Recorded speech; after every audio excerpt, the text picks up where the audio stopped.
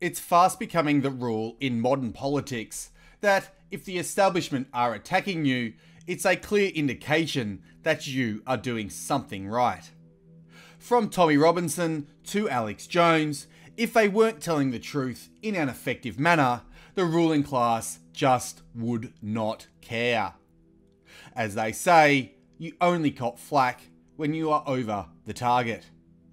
It's also true that Australians have never trusted their politicians less.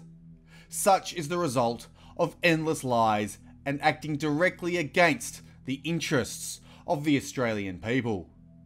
So, when the Australian Senate recently decided to censure Senator Fraser Anning over his comments regarding the Christchurch incident, it was a fair indication that his comments were indeed truthful and accurate. When the worst kinds of people disagree with what you're doing, it only means you are doing the right thing. From the ABC, and I quote, "Politicians from across the political divide joined forces to condemn the independent senator, with the motion passing the upper house after more than an hour of debate. The leaders of the major parties in the Senate, Liberal Mattys and Labor's Penny Wong, led the debate, condemning Senator Fraser Anning." End quote. You may want to know what a censure motion is. After all, the Senate have made a huge deal over it. It's essentially just Parliament voting a very strong condemnation. They are formally stating that they disapprove of what someone has said. It has no real-world consequences. In other words, they just said, "He's not the Messiah, he's a very naughty boy." The Senate spent over an hour debating and explaining why Anning's statements were so very bad and naughty. They ranged from frightening assaults on our democracy. And I say hate speech cannot be defended on grounds of freedom of speech because it is an attack on our democracy, because it inflicts real and direct harm. Hate speech is inimical to democracy. We can't normalise it through a concept of better ideas. To the downright hysterical. You are a disgrace. And don't smile at me, don't smile at the rest of us. People lost their lives, and you think it's a joke. You think it's a joke. What an absolute disgrace. He has no right to have the privilege to stand in this place and spout that hatred, that racism, to be an apologist for terrorism, for murder. He is not fit to represent the Australian people. He's not fit to call himself Australian. He is not us. The fact that Penny Wong, a very high-ranking politician, can attack our most fundamental liberty, a liberty that millions of European men died for without any criticism, merely highlights how corrupt our political establishment are. Freedom of speech is not something anyone has the right to assault in such blatant disregard for our ancestors' sacrifice.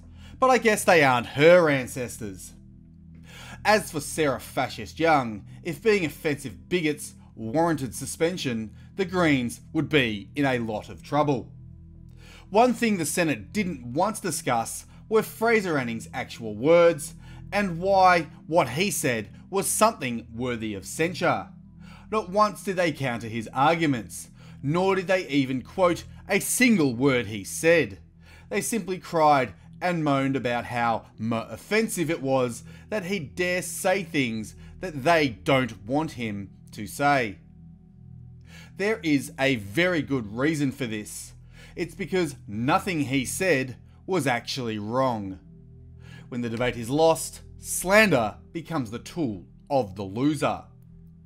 Some dishonest far-left propagandists even went so far as to claim that he blamed the victims for the attacks. In fact, he resoundingly condemned the attacks and stated that he was utterly opposed to violence and the actions of the gunmen. Nor did he once blame the victims. What he did do was rightly point out the fact that if it wasn't for mass immigration to the West, then this kind of attack just wouldn't happen. He called out the violence built within the political religious ideology that is Islam. The closing part of his statement even quoted the Bible, Matthew 26:52. "All they that take the sword shall perish by the sword. Nothing in his statement was wrong, and nothing came even close to warranting any condemnation, at least in a sane world. Quite the contrary. If those in charge had our best interests at heart, they would all share the exact same sentiments. As George Orwell famously stated, in times of universal deceit, telling the truth becomes a revolutionary act. It's not like people in Australia don't have access to the internet either. We can all see for ourselves exactly what Anning said and make our own minds up. If we really want, we can hear the response of the man himself, and here it is. This censure motion against me is a blatant attack on free speech. It is also an exercise in left-wing virtue signalling of the worst kind. Of course, this is exactly the kind of self-righteous left-wing intolerance of alternative views that you would expect from an extremist party like the Greens, Mr. President. What is shocking is that it is supposedly Liberal Prime Minister who is leading the charge, joining hands with Labor and the Greens.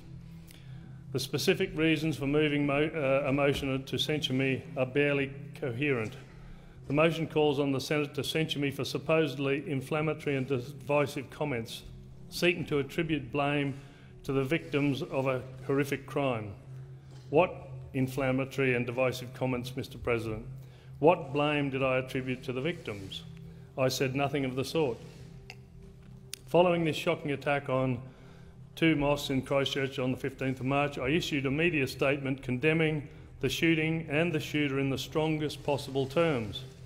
However, after putting the immediate blame where it belonged, I looked for contributing causes. I identified that immigration program that allowed Muslim fanatics to migrate to New Zealand was a key enabler of community violence. The claim that this somehow blames the victims is absurd, Mr. President. My real crime, of course, is that I simply told the truth at a time when the left-wing political and media elites least wanted to hear it. Saying that free speech is conditional on staying within the bounds that those in power stipulate, as Minister Birmingham said yesterday, is actually to say that there is no free speech at all. He is, of course, correct. The idea that he blamed the victims is utterly absurd, and the only crime he is guilty of is telling the truth in a time when the ruling class are wholly dependent on lies. Despite all the bluster and the fact that this censure motion was almost meaningless, Anning did lose something tangible. From News Limited, and I quote, "Qantas has expelled Fraser Anning from its exclusive Chairman's Lounge Club in the wake of yesterday's dramatic censure motion in the Senate. The plush waiting room reserved for the top ranks of politics and business is invite only. Membership is often offered to members of Parliament, but Qantas decided to review Anning's access after his comments on the Christchurch terror attack. Now he has been kicked out." End quote. Since when was it the place of an airline to comment or act on the words of an Australian senator? Will Qantas now remove privileges of the Greens, who have said some of the most horrendous and offensive things imaginable? This is an entirely unacceptable action by Qantas and their far-left activist CEO, Alan Joyce. His job is to make sure planes arrive on time and in one piece. It is not ever to lecture on political discourse, but such is the age that we live in. The ruling class protects its own, and Qantas benefits from the current regime, so they will protect it in any way that they can. There's also another possible reason the establishment are getting so hysterical, other than the fact that Anning is telling the truth without shame, of course. That explanation is that he's popular. From Pedestrian TV, a day before the censure motion, and I quote, "In a week where openly racist Australian Senator Fraser Anning is facing the possibility of a 2-week suspension from Parliament, he and fellow far-right politicians like Pauline Hanson and Mark Latham have one thing to be happy about: Facebook. Using analytics software CrowdTangle, which allows the monitoring of Facebook pages by multiple metrics, Pedestrian TV has found Australia's far-right social media presence has experienced unprecedented growth in 2019. Compared with most of Australia's other political Facebook pages, Fraser Anning, Pauline Hanson and former One Nation Senator Malcolm Roberts all feature in the top 5 performers for the year when it comes to total interactions on the platform. Interactions accounts for things like shares, comments, likes and reactions. Anning has seen his page grow by 116% since the start of the year, with millions of video views and over 1 million total interactions. Since January 1st, Anning has picked up 62,317 page likes, which brings him into the top 10 Australian political pages based on likes alone. First place in that race, Pauline Hanson with 259,534. End quote. So despite the relentless attacks from the mainstream media and the government, and the ruling class in general, Fraser Anning has only grown in popularity, at least on Facebook. His page is the most interacted with of any other politician in the country. He's also getting overwhelming support in the comment sections on non-left mainstream media websites. His Facebook page even gained 2,000 additional followers in the day since the Senate voted to censure him. Sure, Facebook is a terrible site and everyone should delete their account, but that should tell you something. The people who still use the cesspit like what Fraser Anning has to say. Even if he doesn't win re-election, it's clear that a large number of Australians are in fact right behind him. He has an obvious groundswell of support, and his supporters are more active than any other group. This worries the establishment because they gain their own positions by being as anti-white and dishonest as possible, and many of them have property portfolios dependent on mass immigration. The rise of Fraser Anning represents a very real threat to their wealth and privilege. And the fact that he speaks for a large and growing number of Australians obviously scares them. Even if he doesn't win re-election, it's not like his supporters are going anywhere.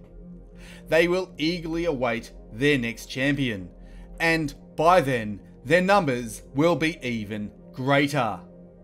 The populist nationalist movement is growing worldwide, and the next guy probably won't be as nice as Fraser Anning either. Everywhere in the West, we are seeing people wake up to the globalist cancer that's taken hold, and the inevitable reaction that is building. Nationalist populism is not going anywhere. It's here to stay and will only continue to grow because ordinary people are over their unrepresentative globalist elites. Rather than an outlier, Fraser Anning is just the Australian manifestation of a phenomenon we can now observe across the entire world, but especially in the West. Even Canada, the home of the world's biggest soy boy, Justin Trudeau, is seeing its own nationalist populist uprising. On the same day the Senate voted to censure Fraser Anning, the Australian Electoral Commission registered his political party. Fraser Anning's Conservative National Party can now take donations, volunteers, field candidates in any seat it likes, and you can register as a member if you choose to. The man himself had this to say, and I quote, "I want to thank every single person who has called my office to express their support. I also want to make a special mention to everyone who contacted the AEC expressing their displeasure at the protracted registration process. I am certain that the numerous calls and emails helped finalise the party's registration." End quote. Fraser Anning is popular. His base is energised and dedicated. He tells the truth without shame, and he refuses to back down. For his courage, the ruling class smear and slander him relentlessly, but like Greek fire, it only makes him more popular and stronger. White advocate Jared Taylor succinctly explained this phenomenon recently in an interview with Faith Goldie. This goes to show you how terrified the opposition is of our views. They have the disadvantage of being wrong. We have the advantage of being right. And so it's, of course, in their interest to silence us whenever possible. But it's too late. It's too late. The truth is out in too many different domains. My Twitter account may be shut down, and some of my books may be banned. But there are many other Twitter accounts, many other books. It's whack-a-mole. They can't keep up with us. And because we're right, and because what we say makes so much intuitive and logical sense, then there's no stopping us, no matter how much they try. But they're getting desperate. And every orthodoxy lashes out in the most vicious ways when it's about to die. And I think we're seeing that right now. As the establishment loses control of the narrative and the people, we can expect more of this exact same lashing out. Like drug addicts, they see their dopamine hit of power and wealth at risk, thus are desperate to make sure they don't lose it. Men like Fraser Anning represent the prospect of a cold turkey withdrawal, and they are desperate to prevent that at any cost. Be wary, there are surely many in the ruling class who would rather burn everything to the ground than allow true freedom to reign again. As for Fraser Anning, he did absolutely nothing wrong. I hope you enjoyed the video, share the truth around, and I'll see ya when I see ya. What are your thoughts on the parliament? No, I hope it's not too painful. What's Mr. Morrison going to give me a flogging with his lace hanky or something like that, is it? I'm not sure.